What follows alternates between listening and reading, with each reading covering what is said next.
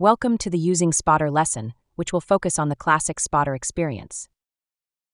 By the end of this lesson, you'll be able to recognize the various elements and features found in the Spotter interface. Understand how to begin a conversation by asking Spotter a question, then gain more insights by asking follow-up questions. Understand the features in Spotter that provide you with full transparency into how it arrived at an answer. And finally, understand how you can provide feedback on Spotter's answers to help improve the results. Let's take a look at Spotter, your dedicated AI analyst, in action. Spotter lets you ask business questions in natural language to deliver reliable answers in an intuitive conversational experience. Before using Spotter, you will want to ensure the correct data source is selected from the Select Data Source dialog box. Note that only data sources with the Spotter icon next to them are Spotter-enabled.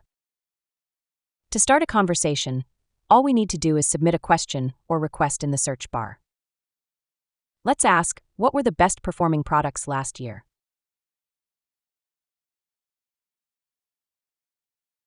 Then we can press the Enter or Return key, or click the Send button. It generates an answer to our question immediately. Note that although best performing is a somewhat ambiguous statement, Spotter interprets this to refer to top sales and sorts the result automatically from highest to lowest. Spotter translated the question into keyword-based search tokens, allowing you to easily verify the generated answer. You can hover over search tokens to learn more about each.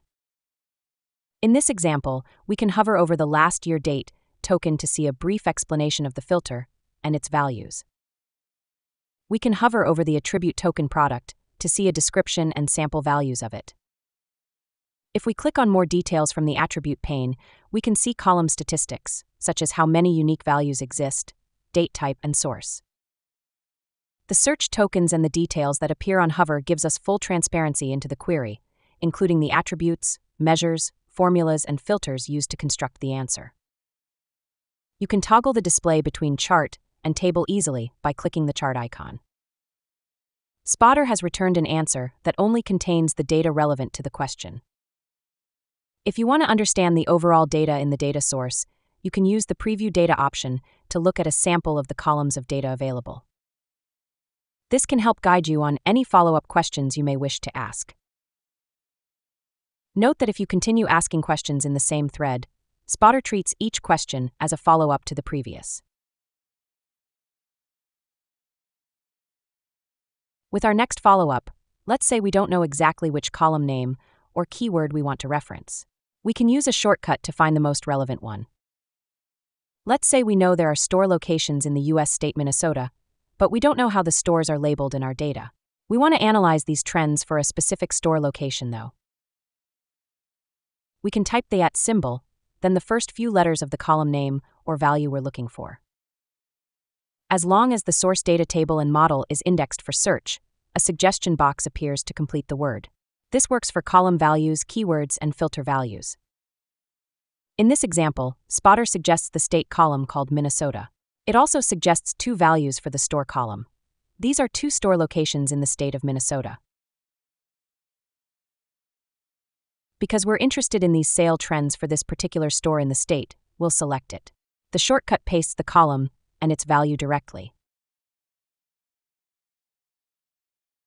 Feedback on the accuracy of the answer can be submitted by clicking the check mark or the X icon. This feedback can be used to train Spotter to provide more accurate insights for your business. We'll look more closely at providing feedback and coaching Spotter in a later lesson. The charts and tables are interactive, so you can drill down and find additional insights from your data.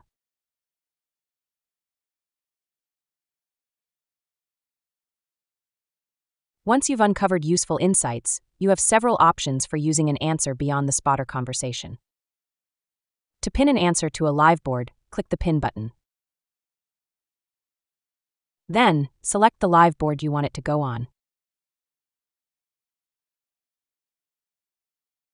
If you want to save it as a standalone answer, click Save.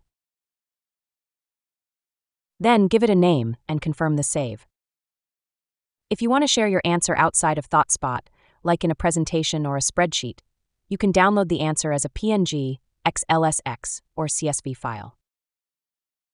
As discussed, Spotter maintains the context of your questions such that each question asked is a follow-up to the previous. If you want to ask a brand new question, simply click Reset.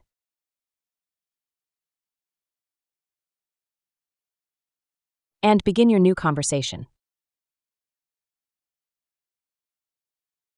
Now it's your turn to go use Spotter.